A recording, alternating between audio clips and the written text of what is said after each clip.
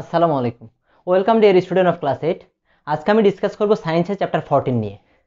শুরুতে আমি চ্যাপ্টারটার ডিটেলস লিখে রেখেছি যে টপিকগুলো কী কী, কোন কোন টপিক নিয়ে আমি ডিসকাস করব। শুরুতে এনভায়রনমেন্ট, চ্যাপ্টারটার নামই হচ্ছে এনভায়রনমেন্ট অ্যান্ড ইকোসিস্টেম। তার মানে আমরা এখানে ডিসকাস করব এনভায়রনমেন্ট এবং ইকোসিস্টেম নিয়ে। শুরুতে এনভায়রনমেন্ট। এনভায়রনমেন্ট কাকে বলে? আমাদের চারপাশে যা কিছু আছে, the surrounding around us is called environment.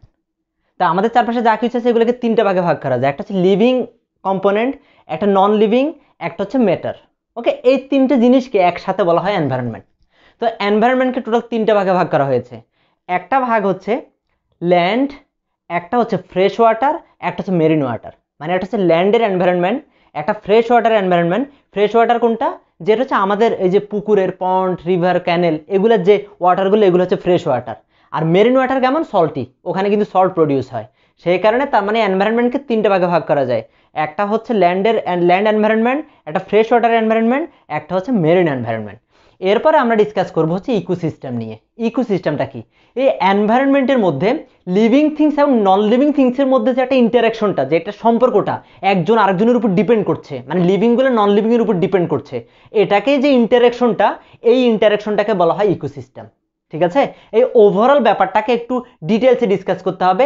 আমরা যদি কম্পোনেন্টসগুলো নিয়ে ডিসকাস করি, কম্পোনেন্টস অফ ইকোসিস্টেম, ইকোসিস্টেমের কম্পোনেন্টগুলো, এই যে আমরা যে ইন্টারাকশনটা করবে, কি দিয়ে করবে, কোন কোন কোন কম্পোনেন্ট দিয়ে করবে, সেই কম্পোনেন্টগুলো যদি আমরা ডিসকাস করতে চাই, শুরুতে ইকোসিস্টেমের কম্পোনেন্টগুলোকে দুইটা ভাগে ভাগ করা হয়। একটা হচ্ছে অ্যাবায়োটিক, একটা হচ্ছে বায়োটিক। অ্যাবায়োটিক কোনটা? এটাকে বলা হয় নন লিভিং। নন লিভিং এর আরেক নাম হচ্ছে অ্যাবায়োটিক। আর বায়োটিক কোনটা? লিভিং থিংসের আরেক নাম হচ্ছে বায়োটিক কম্পোনেন্ট। শুরুতে ইকোসিস্টেমের কম্পোনেন্টগুলোকে দুইটা ভাগে ভাগ করা যায়, একটা অ্যাবায়োটিক, একটা বায়োটিক। অ্যাবায়োটিক মানে হচ্ছে নন লিভিং কম্পোনেন্টটাকে বলা হয় অ্যাবায়োটিক, আর লিভিং কম্পোনেন্টগুলোকে বলা হয় বায়োটিক। এরপরে অ্যাবায়োটিককে আবার দুইটা ভাগে ভাগ করা যায়, একটা হচ্ছে ইনঅর্গানিক, একটা অর্গানিক। ইনঅর্গানিক কোনগুলো? সাধারণত আমরা জানি প্লান্টস এবং অ্যানিমেল বডি থেকে যে জিনিসগুলো প্রডিউস হয় এগুলোকে বলে অর্গানিক কম্পোনেন্ট। তো এই জন্য এখানে বলে দিয়েছে ডেড অ্যান্ড ডিকম্পোস্ট ম্যাটেরিয়ালগুলো হচ্ছে আমাদের অর্গানিক কম্পোনেন্ট। আর ইনঅর্গানিক কোনগুলো? দেখো, soil, air, light, water, temperature, humidity, যেগুলোকে আসলে যেগুলো আমাদের উপর আমাদের কোনো কন্ট্রোল নাই যেগুলোর উপর, এগুলো হচ্ছে ন্যাচারাল থিং। হ্যাঁ, বাট এগুলো নন লিভিং, এই জন্য অ্যাবায়োটিকের মধ্যে এগুলোকে বলা হয় ইনঅর্গানিক কম্পোনেন্ট। তাহলে আমরা দুইটা জিনিস পেলাম, একটা হচ্ছে ইনঅর্গানিক কম্পোনেন্ট, একটা হচ্ছে অর্গানিক কম্পোনেন্ট। এরপর আমরা যাবো হচ্ছে বায়োটিক কম্পোনেন্টের মধ্যে। বায়োটিকটাকে আবার তিনটা ভাগে ভাগ করা যায়, একটা প্রডিউসার, একটা কনজিউমার, একটা ডিকম্পোজার। কি কি? প্রডিউসার, একটা কনজিউমার, একটা ডিকম্পোজার। প্রডিউসার কারা? যারা প্রডিউস করে, মানে খাবার প্রডিউস করে, কোনো কিছু প্রডিউস করছে, কার্বোহাইড্রেট জিনিস প্রডিউস করে প্লান্টস, গ্রিন প্লান্টস হচ্ছে প্রডিউসার। গ্রিন প্লান্টসই শুধু প্রডিউসার, তারা আমাদের জন্য কিন্তু খাবার প্রডিউস করে, আমরা বিভিন্ন খাবার খাচ্ছি এই প্লান্টসের কাছ থেকে। তার মানে প্রডিউসার কারা? প্লান্টস হচ্ছে প্রডিউসার। এরপর হচ্ছে কনজিউমার। কনজিউমার মানে যারা প্রডিউসারকে খায়, মানে যারা কোনো কিছু খায় তাদেরকে বলা হয় কনজিউমার। এই কনজিউমার হচ্ছে তিন ভাগে ভাগ করা যায় কনজিউমারকে, একটা প্রাইমারি কনজিউমার, একটা সেকেন্ডারি কনজিউমার, একটা টারশিয়ারি কনজিউমার। মানে এক কথায় কনজিউমার কাকে বলে? সোজা কথা, যারা কোনো কিছু খায় তাদেরকে বলা হয় কনজিউমার। তাহলে কনজিউমার কয় ধরনের? তিনটা টাইপস আছে কনজিউমার, একটা প্রাইমারি, একটা সেকেন্ডারি, একটা টারশিয়ারি। প্রাইমারি কাকে বলা হয়? প্রাইমারি কনজিউমার হচ্ছে সেই কনজিউমারগুলো যারা প্রডিউসারকে খায়, যেমন হচ্ছে কাউ, গোটস, ইনসেক্ট, এরা হচ্ছে ঘাস লতা পাতা খায়, এই জন্য এদেরকে বলা হয় প্রাইমারি কনজিউমার। ওকে, তার মানে আমরা পেলাম, এখানে পেলাম হচ্ছে প্রাইমারি কনজিউমার। নেক্সট হচ্ছে সেকেন্ডারি কনজিউমার। সেকেন্ডারি কোনটা? সেকেন্ডারি হচ্ছে যারা প্রাইমারি কনজিউমারকে খায় তাদেরকে বলে সেকেন্ডারি কনজিউমার। ওকে, যেমন এই যে ফ্রগ, বার্ড, ম্যান। তোমরা বল ফ্রগ বার্ড কি গরু ছাগলকে খায় নাকি? ফ্রগ বার্ড হচ্ছে বিভিন্ন ছোট ছোট ইনসেক্টগুলো আছে যারা প্রডিউসারকে খায়, যারা ঘাস খায় ওদেরকে খায়, এই জন্য ফ্রগ আর বার্ডকে সেকেন্ডারি কনজিউমার বলা হয়। সেকেন্ডারি কনজিউমার কাকে বলা হয়? যারা প্রাইমারি কনজিউমারকে খায় তাদেরকে বলা হয় সেকেন্ডারি কনজিউমার। এরপর টারশিয়ারি কনজিউমার কাকে বলে? টারশিয়ারি কনজিউমার হচ্ছে যারা সেকেন্ডারি কনজিউমার বা যারা ফার্স্ট প্রাইমারি কনজিউমার এদেরকে খায়, মানে প্রাইমারি এবং সেকেন্ডারিকে যারা খায় তাদেরকে বলা হয় টারশিয়ারি কনজিউমার। ওকে, এদের মধ্যে ফ্রগ, টর্টয়েজ, স্টর্ক, ম্যান। ফ্রগ, টর্টয়েজ, টর্টয়েজ তো চিনোই কচ্ছপ। এরপর হচ্ছে স্টর্ক, স্টর্ক মানে হচ্ছে সারস, সারস পাখি, এক ধরনের পাখি আছে সারস। ওকে, বা বক, বকের মতো বড় সাইজের। এরপর হচ্ছে ম্যান, মানুষ। কিন্তু মানুষ কিন্তু টারশিয়ারি কনজিউমারের মধ্যে পড়ে। মনে রাখতে হবে মানুষ কিন্তু তিনটাই। মানুষকে প্রাইমারি কনজিউমার বলা হয়, এটা টু মার্কসের কোশ্চেন আসতে পারে। মানুষকে প্রাইমারি কনজিউমার বলা হয়, মানুষকে সেকেন্ডারি কনজিউমার বলা হয়, মানুষকে টারশিয়ারি কনজিউমার বলা হয়। মানুষকে কেন প্রাইমারি কনজিউমার বলা হয়? কারণ হচ্ছে মানুষ হচ্ছে ঘাস লতা পাতা খাই, আমরা বিভিন্ন ফ্রুটসগুলো খাচ্ছি বা আমরা ওই যে ভেজিটেবলস খাচ্ছি, এর জন্য আমরা প্রাইমারি কনজিউমার। আমরা কেন সেকেন্ডারি কনজিউমার? কারণ হচ্ছে আমরা কিন্তু এই যে গরু ছাগল খাচ্ছি। আমরা কেন টারশিয়ারি কনজিউমার? আমরা যে এই যে এখানে সেকেন্ডারি কনজিউমার, এই ফ্রগ বার্ড এই জিনিসগুলো কিন্তু আমরা খাচ্ছি, সেই কারণে আমাদেরকে টারশিয়ারি কনজিউমার বলা হয়। তো এভাবে হচ্ছে আমাদের এই হচ্ছে ওভারঅল ইকোসিস্টেমের আমাদের কম্পোনেন্টগুলো। এই মূলত যে কোনো ইকোসিস্টেম ডিসকাস করতে গেলে আমাকে শুধু এই চার্টটা মুখস্থ রাখতে হবে। এই চার্টটা একটু ভালো করে মুখস্থ রাখবা, তাহলে দেখবে যে চ্যাপ্টারটা ইজি হয়ে যাচ্ছে। ওকে, আমরা শুরুতে ডিসকাস করলাম হচ্ছে ইকোসিস্টেমের কম্পোনেন্টগুলো। এরপরে যদি আমরা ডিসকাস করি, এরপর হচ্ছে ইকোসিস্টেমের কম্পোনেন্টের পর আমাদের পরের টপিকটা হচ্ছে টাইপস অফ ইকোসিস্টেম। ইকোসিস্টেমের এরপর আমরা পড়বো হচ্ছে টাইপস। কি কি টাইপস আছে ইকোসিস্টেমের? ইকোসিস্টেমের টাইপস হচ্ছে দুইটা, একটা হচ্ছে ল্যান্ডের ইকোসিস্টেম, একটা হচ্ছে অ্যাকোয়াটিক ইকোসিস্টেম। অ্যাকোয়াটিক কোনটা? অ্যাকোয়াটিক হচ্ছে ওয়াটারের যে ইকোসিস্টেমটা তাকে বলা হয় অ্যাকোয়াটিক ইকোসিস্টেম। শুরুতে ইকোসিস্টেমের টাইপস, একটা ল্যান্ডের ইকোসিস্টেম, একটা হচ্ছে অ্যাকোয়াটিক ইকোসিস্টেম। ল্যান্ডের ইকোসিস্টেম কোনটা? যেটা আমাদের ল্যান্ডের মধ্যে যে ইকোসিস্টেমটা ক্রিয়েট হচ্ছে এটাকে বলে ল্যান্ড ইকোসিস্টেম। আর অ্যাকোয়াটিক ইকোসিস্টেম কোনটা? অ্যাকোয়াটিক ইকোসিস্টেম ওয়াটারের মধ্যে। অ্যাকোয়াটিক ইকোসিস্টেমকে আবার তিনটে ভাগে ভাগ করা যায়। একটা হচ্ছে পন্ডের ইকোসিস্টেম, একটা হচ্ছে আমাদের রিভারের ইকোসিস্টেম, একটা হচ্ছে আমাদের মেরিন ইকোসিস্টেম মানে হচ্ছে সাগরের ইকোসিস্টেম। ওকে, আর শুরুতে আমরা ডিসকাস করছি হচ্ছে এখানে ল্যান্ড ইকোসিস্টেম নিয়ে। প্রথমে হচ্ছে আমরা ল্যান্ড ইকোসিস্টেম নিয়ে ডিসকাস করছি।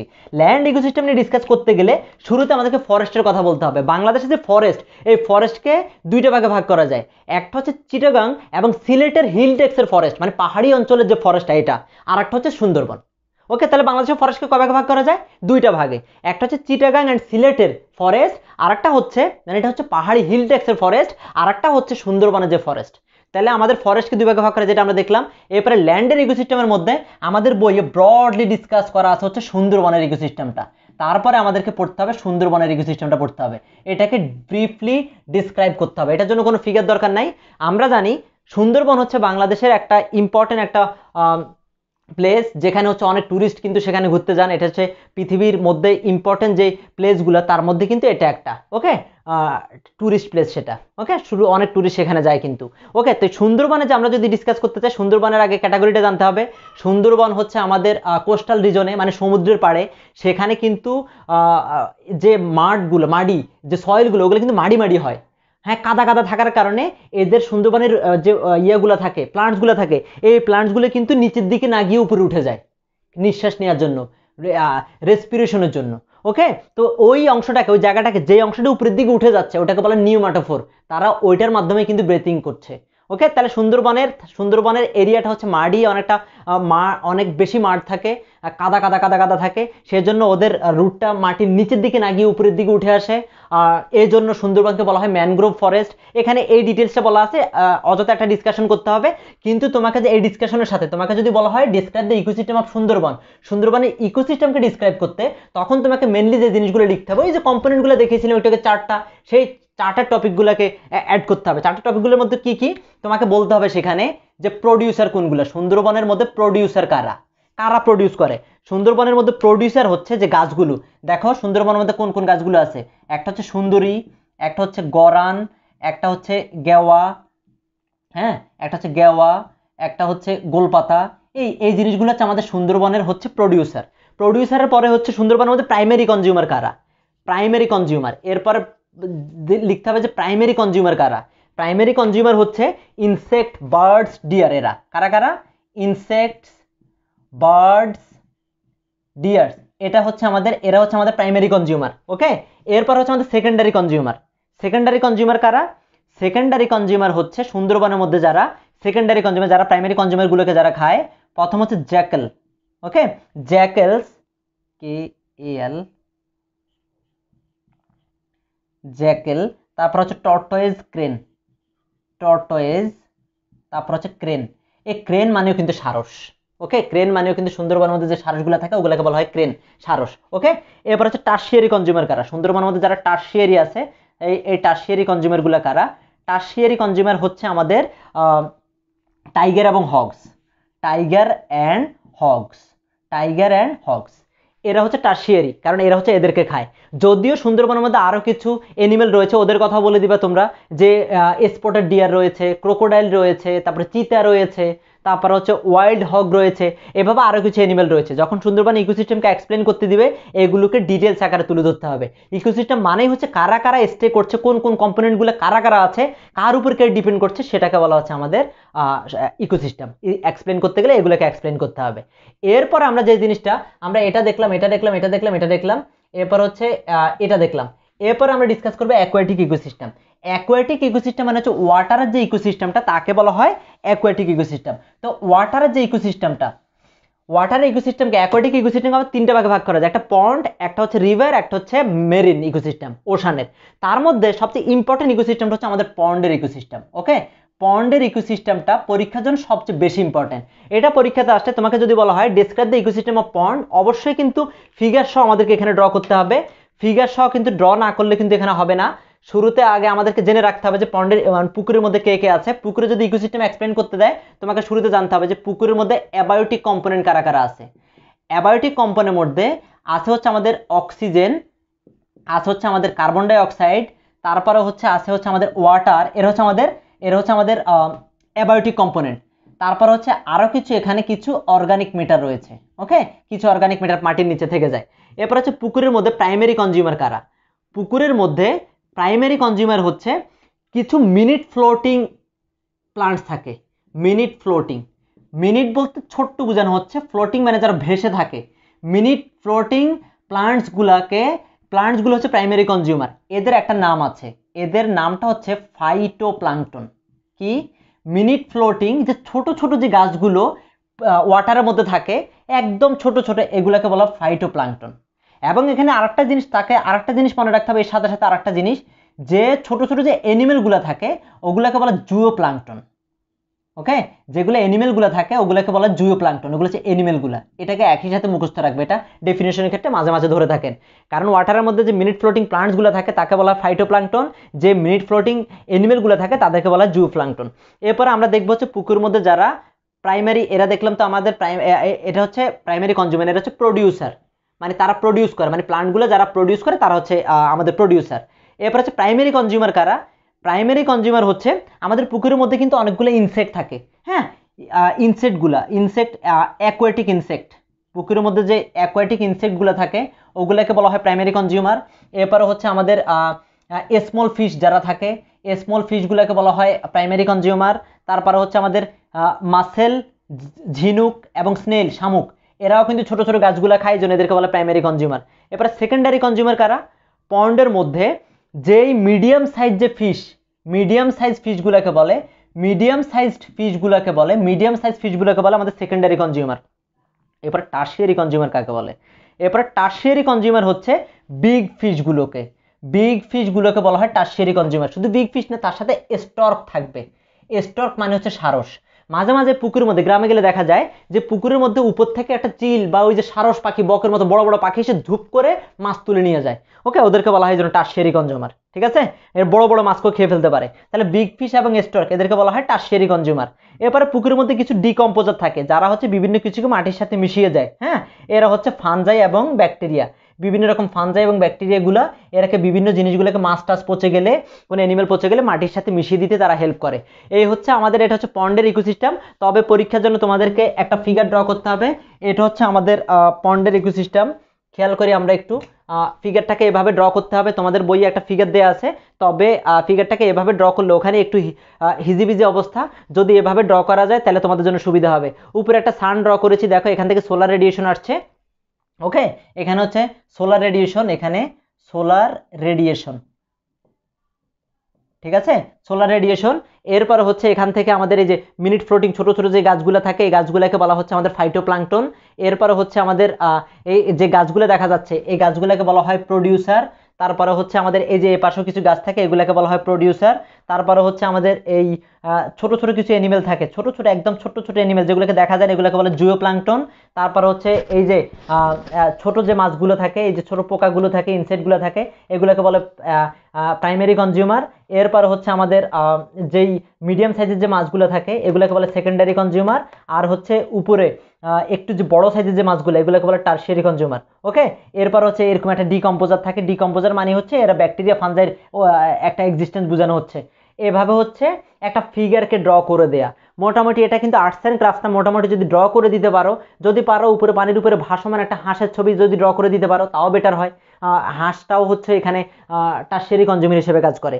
এই হচ্ছে ওভারঅল একটা পন্ডের ইকোসিস্টেম। পরীক্ষাতে আসলে এক্সপ্লেন তো করবাই, আমি কিন্তু শিটে লিখে দিয়েছি যে এক্সপ্লেনটা কি করবা এবং এই ফিগারটা সাথে থাকতে হবে।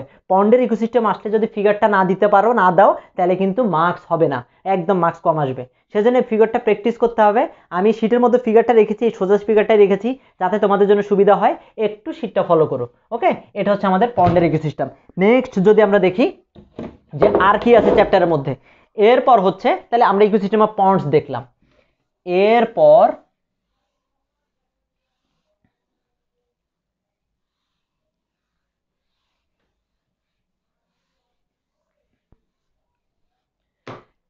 ইকোসিস্টেম অফ পন্ডস দেখলাম। এরপর আছে food chain and food web. Food chain and food web. Food chain কি, যে the path of food energy plants two animal is called food energy, food chain. তাহলে এই যে প্লান্টস থেকে অ্যানিমেল পর্যন্ত যেই এনার্জির যে ট্রান্সফারের জন্য যে পথটা, যে ওয়েটা, এটাকে বলা হয় ফুড চেইন। একদম সবচেয়ে কমন একটা ফুড চেইন আমাদের এনভায়রনমেন্টে, এটা হচ্ছে কমন ফুড চেইন। এটা হচ্ছে একটা কমন ফুড চেইন। যে কমন ফুড চেইন কোনটা? কমন ফুড চেইন হচ্ছে আমাদের এনভায়রনমেন্টে যেটা, যে ফুড চেইনটা দেখা যায় সেটা হচ্ছে আমাদের শুরুতে হচ্ছে গ্রাস থাকবে, মানে ঘাস থাকবে। ঘাসকে খায় হচ্ছে ইনসেক্ট বা গ্রাস সুপার বলতে পারো এখানে। ইনসেক্টকে খায় হচ্ছে ফ্রগ, ফ্রগকে আবার খায় হচ্ছে স্নেক, স্নেককে খায় হচ্ছে আমাদের এখানে ঈগল। বড় ঈগল পাখি কিন্তু আবার স্নেককেও খেয়ে ফেলতে পারে। এই যে আমাদের এনভায়রনমেন্টের মধ্যে এটা হচ্ছে আমাদের সবচেয়ে কমন ফুড চেইনটা, যে এখান থেকে কিন্তু প্লান্টস থেকে কিন্তু এই যে অ্যানিমেলগুলোর মধ্যে কিন্তু এনার্জি কিন্তু ট্রান্সফার হচ্ছে, এই যে পথটা, যে ডিরেকশনটা, এটাকে বলা হয় ফুড চেইন। এবং এই ফুড চেইনটা সবসময় হয় ইউনিডিরেকশনাল। ইউনিডিরেকশন মানে একটা ডিরেকশন বোঝানো হচ্ছে, যে সবসময় একদিক থেকেই চলবে। মানে কখনোই যে এনার্জিটা এখান থেকে এদিকে আসবে না। গ্রাস থেকে এনার্জিটা পাবে ইনসেক্ট, ইনসেক্ট থেকে এনার্জিটা পাবে ফ্রগ, ফ্রগ থেকে পাবে স্নেক, স্নেক থেকে পাবে ঈগল। মাঝে মাঝে কিন্তু তোমাদেরকে এটা দিয়ে বলবে এখানে এটার মধ্যে এনার্জি ফ্লোটা দেখাও, এনার্জি ফ্লোটা কোত্থেকে কোথায় হচ্ছে, তখনই কিন্তু এটা বলে দিবে। এটা কিন্তু সি বা ডি এর কোশ্চেন হতে পারে। আমি রেখেছি শীটের মধ্যে এই ধরনের একটা কোশ্চেন, যে এনার্জি কিন্তু প্রথমে এই গ্রাস সে এনার্জি পাবে কোত্থেকে? সে কিন্তু এনার্জি পায় সান থেকে। সে energy, sun is the main source of energy. এই সান থেকে সে গ্রাস যে এনার্জি পাচ্ছে, এই এনার্জিটা গ্রাস থেকে যাচ্ছে হচ্ছে ইনসেক্ট, গ্রাসকে খাওয়ার মাধ্যমে ইনসেক্টের মধ্যে যাচ্ছে। এরপরে ইনসেক্ট থেকে এনার্জিটা পাচ্ছে হচ্ছে ফ্রগ, ফ্রগকে আবার স্নেক খায় তার মধ্যে থেকে, তাহলে স্নেকে যাচ্ছে এবং স্নেককে খায় ঈগল, ঈগলের মধ্যে যাচ্ছে। আস্তে আস্তে কিন্তু এনার্জি যেতে যেতে কিন্তু কিছুটা কমতে থাকে এনার্জি। প্রথমে সে যে পরিমাণ এনার্জি পেল গাছটা, একই পরিমাণ এনার্জি কিন্তু ঈগল পায় না। এ এ যা পেলো এ একটু কমে, এখানে আরো কমে, এখানে আরো কমে, এখানে আরো কমে, এনার্জি কিন্তু আস্তে আস্তে কিন্তু কমে, মানে আস্তে আস্তে স্লো হতে থাকে, ট্রান্সফারটা আস্তে আস্তে স্লো হয়। এই জন্য এটাকে ইউনিডিরেকশন বলা চলে। যে তোমাকে বলবে show that this food chain energy flow is unidirectional, explain করো। তখনই যে এটাকে এক্সপ্লেন করে দিতে হবে যে এনার্জি কখনো কিন্তু এখান থেকে এদিকে আসবে না, এনার্জি যাবে শুধু সবসময় এদিক থেকে এদিকে। এই জন্য এটাকে বলা হয় একদিকে যাচ্ছে বলে এটাকে বলা হয় ইউনিডিরেকশনাল। ওকে, এটা হচ্ছে একটা কমন কোশ্চেন। এরপরে মাঝে মাঝে তোমাকে এখানে বলবে, এখানে আবার মাঝে মাঝে বলবে যে যদি স্নেক, যদি আমাদের একটা এনভায়রনমেন্টের মধ্যে যদি স্নেক যদি বেড়ে যায়, স্নেক যদি বেড়ে যায় তখন কি এনভায়রনমেন্টের মধ্যে কি ব্যালেন্স হবে? এক্সপ্লেন করো। আমি এ ধরনের একটা কোশ্চেন রেখেছি পরীক্ষাতে, যে শীটের মধ্যে দিয়েছি, যে স্নেক যদি বেড়ে যায় তখন কিন্তু মারাত্মক প্রবলেম হবে। কি প্রবলেম হবে দেখো, যদি স্নেক বেড়ে যায় তখন কিন্তু সে স্নেকগুলো কিন্তু মুহূর্তের মধ্যে সব ফ্রগকে খেয়ে ফেলবে। যদি সব সব ফ্রগকে খেয়ে ফেলবে, সব ফ্রগকে খেয়ে ফেলে ফ্রগ কিন্তু আর থাকবে না, তখন কিন্তু অযথা ইনসেক্ট বেড়ে যাবে। ইনসেক্ট যদি বেড়ে যায়, ইনসেক্ট বেড়ে গেলে কিন্তু খুব সহজে ঘাস খেয়ে ফেলবে, যতগুলো ঘাস প্লান্টগুলো থাকবে প্লান্ট শর্ট পড়ে যাবে। যদি প্লান্ট শর্ট পড়ে যায় আমাদের মধ্যে এনভায়রনমেন্টে কিন্তু একটা ব্যালেন্সটা নাই হয়ে যাবে। কারণ হচ্ছে যদি গ্রিন গ্রাসগুলো না থাকে তখন কার্বন ডাইঅক্সাইড প্রডিউস হবে, মানে কার্বন ডাইঅক্সাইডের পরিমাণটা বেড়ে যাবে। কারণ হচ্ছে যত বেশি ইনসেক্ট যদি, এখানে কি বললাম, ইনসেক্ট মানে ঘাস কমে যাবে, গ্রাস যদি, কারণ ইনসেক্টগুলো তো সব ঘাস খেয়ে ফেলবে, তখন কার্বন ডাইঅক্সাইড বেড়ে যাবে, বেড়ে গেলে কিন্তু গ্লোবাল ওয়ার্মিং হবে। আবার স্নেক যদি তোমার বেড়ে যায় তখন কিন্তু, তখন বেড়ে গেলে এখানে কিন্তু আবার ইগলও বেড়ে যাবে, কারণ ইগল প্রচুর পরিমাণে স্নেক খেতে পারবে, কিন্তু ইগল বেড়ে যাবে। ইগল বেড়ে গেলে সে শুধু স্নেক না অন্য কিছু খাওয়া শুরু করবে। এভাবে কিন্তু কোনো একটা জিনিসের মধ্যে যদি একটা ব্যালেন্স যদি নষ্ট হয়ে যায়, কোনো একটা জিনিস যদি বেড়ে যায় বা কমে যায়, তখনই কিন্তু এখানে আর কোনো একটা ব্যালেন্স থাকে না। এটাকে এক্সপ্লেন করতে হবে পরীক্ষার জন্য। এটা খুবই একটা ইম্পর্টেন্ট একটা ব্যাপার। পরীক্ষাতে তোমাদের বইয়ের লাস্ট প্যারাতে কিন্তু এই কথাটা বলা আছে, role of ecosystem for balance of nature. নেচারের ব্যালেন্সের জন্য কিন্তু আমাদের এনভায়রনমেন্টের ইকোসিস্টেমের রোলটা কিন্তু খুব ইম্পর্টেন্ট।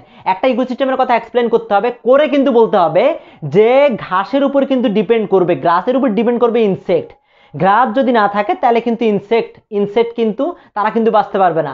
আবার ইনসেক্ট যদি বাঁচতে না পারে তাহলে কিন্তু ফ্রগ বাঁচতে পারবে না, কারণ হচ্ছে ইনসেক্ট না থাকলে ফ্রগ খাবে কি, এবং যদি ফ্রগ যদি কিছু খেতে না পারে তাহলে সে কিন্তু আবার বাঁচতেও পারবে না। এরপর ফ্রগ যদি বাঁচতে না পারে স্নেক বাঁচবে না, স্নেক বাঁচতে না পারলে ইগল বাঁচবে না, পুরো একটা এনভায়রনমেন্টে ড্যামেজ হয়ে যাবে। আবার যদি এখানে যদি কোনো একটা জিনিসের পরিমাণটা যদি অতিরিক্ত বেড়ে যায়, ফ্রগ যদি বেশি বেড়ে যায়, ফ্রগ বেড়ে গেলে কিন্তু মুহূর্তের মধ্যে কিন্তু ইনসেক্ট নাই হয়ে যাবে। আবার স্নেক যদি বেড়ে যায় মুহূর্তের মধ্যে ফ্রগ নাই হয়ে যাবে, কারণ তারা অনেক বেশি খেয়ে ফেলবে। এই যে ব্যালেন্সটা, এই যে ইকোসিস্টেমের মধ্যে কিন্তু অটোমেটিক্যালি আল্লাহ পাক কিন্তু এভাবে এমনভাবে কিন্তু আমাদের এনভায়রনমেন্টটাকে ক্রিয়েট করে দিয়েছেন, অটোমেটিক কিন্তু এগুলো কিন্তু ব্যালেন্স হচ্ছে। ঠিক আছে, তো এখানে ফুড চেনের কথা খুব জোরে সোরে বলা আছে। এরপরে ফুড চেনের পরে আরেকটা জিনিস হচ্ছে ফুড ওয়েব। ফুড ওয়েব কি? অনেকগুলো ফুড চেন যখন একসাথে থাকবে, several food chain connected together to form A food web. এরপর আমরা দেখবো হচ্ছে ফুড ওয়েব। ফুড ওয়েব কোনটা? মনে করো গ্রাসকে খায় হচ্ছে এখানে রেবিট, ছোট ছোট রেবিটগুলো গ্রাস খায়, রেবিটকে আবার স্নেক খায়, রেবিটকে আবার স্নেক খায়, স্নেককে আবার ইগল খায়। ওকে, বা এইদিকে যদি আমরা যদি আরেকটা দেখাই, এখানে হচ্ছে গ্রাস হুপার আছে, গ্রাস হুপার আছে, গ্রাস হুপারকে আবার খাবে হচ্ছে আমাদের গ্রাস হুপারকে খাবে হচ্ছে ফ্রগ, ফ্রগকে সরাসরি খেয়ে ফেলবে হচ্ছে ইগল। এটা কিন্তু একটা দেখো এখানে তিনটা ফুড চেন একসাথে আছে। দু তিনটা ফুড চেন যখন একই সাথে থাকবে, অনেকগুলো ফুড চেন যখন একসাথে থাকবে তখন তাকে বলা হয় ফুড ওয়েব। ঠিক আছে, তাহলে ডেফিনেশনটাকে এমনি বলতে পারো, several food chain connected together then it is called, if several food chain are connected together then it is called food web. Okay, food web তার মানে ফুড ওয়েব তৈরি হয় কিন্তু ফুড চেন দিয়ে, এবং এখানে একটা ফুড চেনে কয়েকটা ফুড চেন থাকবে। এরপরে তাহলে আমরা ফুড চেন এবং ফুড ওয়েব দেখলাম। এই চ্যাপ্টারের মধ্যে ইম্পর্টেন্ট যে টপিকগুলো, ecosystem of Sundarban, ecosystem of পন্ড এবং এই যে ফুড চেন ফুড ওয়েব, খুবই ইম্পর্টেন্ট। এইগুলো টপিকগুলো নিয়ে তোমরা একটু ডিসকাশনটা একটু ভালো করে দেখবা। ওকে, একটু ভালো করে দেখে নিও। এরপর হচ্ছে আমাদের এই যে 8 নাম্বার টপিকটা, এটা হচ্ছে এনার্জি ফ্লো। এই যে খাওয়া দাওয়া চলতেছে, একজন আরেকজনকে খাচ্ছে, যে ব্যালেন্স হচ্ছে, এনার্জিটা ট্রান্সফার হচ্ছে, এটার মধ্যে একটা ফ্লো চার্টের মধ্যে এনার্জিটা কিভাবে হচ্ছে সেটাকে একটা ফ্লো চার্টের মধ্যে দেখাতে হবে। শুরুতে আমরা সান থেকে কিন্তু এনার্জি পাই। ওকে, তাহলে একটা এনার্জি আছে হচ্ছে, এটা হচ্ছে সোলার এনার্জি। আমরা দেখাচ্ছি হচ্ছে ফ্লো চার্ট। ফ্লো চার্ট কোনটা? Flow chart, energy flow, flow chart of energy, এনার্জির ফ্লো চার্টটা, এনার্জি কোথা থেকে কোথায় যাচ্ছে এই ফ্লো চার্টটা দেখছি আমরা। প্রথমে হচ্ছে সোলার এনার্জি। সোলার এনার্জি থেকে এনার্জিটা কে পায়? সোলার এনার্জি থেকে সেটা পায় হচ্ছে প্লান্টস, গ্রিন প্লান্টসগুলা। ওকে, গ্রিন প্লান্ট যারা পেলো সোলার এনার্জি থেকে, গ্রিন প্লান্টস এনার্জিটা পায় এবং তারাই হচ্ছে আমাদের প্রডিউসার। এখানে প্লান্টস না লিখে লিখবে হচ্ছে প্রডিউসার, কারণ প্রডিউসাররা যখন এনার্জিটা পায়, এই প্রডিউসার থেকে এনার্জিটা বিভিন্নভাবে ট্রান্সফার হয়। প্রডিউসার থেকে এই এনার্জিটা, এখানে ছোট্ট একটা কথা স্কিপ করেছি, অ্যানিমেলগুলোকে 3 ভাগে ভাগ করা যায়। একটা হচ্ছে হার্বিভোরাস, একটা হচ্ছে কার্নিভোরাস, একটা হচ্ছে অমনিভোরাস। ওকে, একটা হার্বিভোরাস, একটা কার্নিভোরাস, একটা অমনিভোরাস। হার্বিভোরাস হচ্ছে যারা হার্ব মানে লতা পাতা ঘাস লতা পাতা যারা খায় তাদেরকে বলে হার্বিভোরাস। কার্নিভোরাস হচ্ছে যারা মাংস খায় তাদেরকে বলে কার্নিভোরাস, যেমন টাইগার। এরপর হচ্ছে অমনিভোরাস, মানে হচ্ছে যারা সব কিছু খায়, যেমন হচ্ছে হগ, তাই তো, হগস হচ্ছে অমনিভোরাস। এরা হচ্ছে ময়লা আবর্জনা থেকে শুরু করে বিভিন্ন অ্যানিমেল থেকে শুরু করে সব কিছু যা পায় তা খায়, এই জন্য এদেরকে বলা হয় অমনিভোরাস। তাহলে হার্বিভোরাস মানে হচ্ছে যারা প্রডিউসারকে খায় তাদেরকে বলা মানে হচ্ছে হার্ব লতা পাতা খায়, প্রডিউসার যারা প্রডিউসারকে যারা খায় তাদেরকে বলা হার্বিভোরাস। কার্নিভোরাস যারা মাংস খায়, এদের বাংলা মিনিং হচ্ছে মাংসাশী প্রাণী। অমনিভোরাস মানে সর্বভুক, মানে সব কিছু যারা খায়। ওকে, তাহলে এখানে যদি এই সিকোয়েন্সটা জানি, দেখো এখানে কিন্তু কাজে লাগবে। এখানে কাজে লাগবে কিভাবে? প্রডিউসার থেকে এটা হার্বিভোরাসের মধ্যে যায়। ওকে, মানে যে ঘাস থেকে এটা হার্বিভোরাসটা কিন্তু এটা নেয় এবং সে কিন্তু কিছু এনার্জি, প্রডিউসাররা কিছু এনার্জি কিন্তু লুজ করে হচ্ছে রেসপিরেশনের ক্ষেত্রে। ওকে, এনার্জি ইউজড ইন রেসপিরেশন, তারা কিন্তু কিছু এনার্জি ইউজড ইন রেসপিরেশন, তারা কিন্তু এনার্জি কিন্তু রেখে দিতে পারে না।